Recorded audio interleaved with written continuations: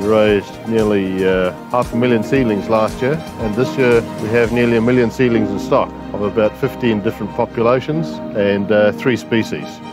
And this is a tray sown earlier this year.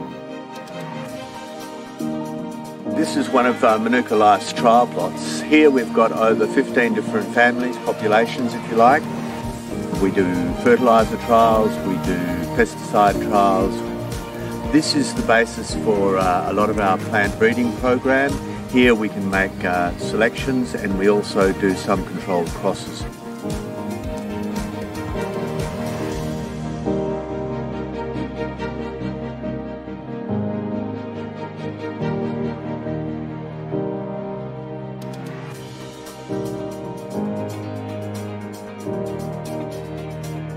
Manuka has vertical applications in the medicinal, pharmaceutical, cosmetic and food industries.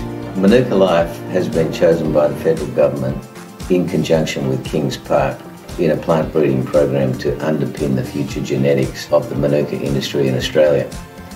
The Kings Park breeding program has the best collection of Leptospermum genetics in the world.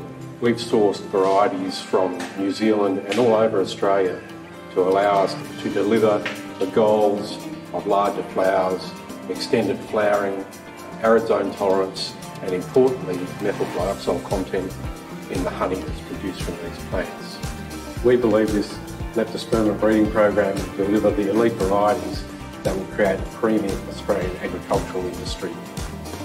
So we use both cross-pollination techniques and advanced biotechnology to allow us to meet those goals of particularly larger flowers and extended flowers, but also with plants with high Manuka oil content that allows us to develop plants for both the honey and the oil industries.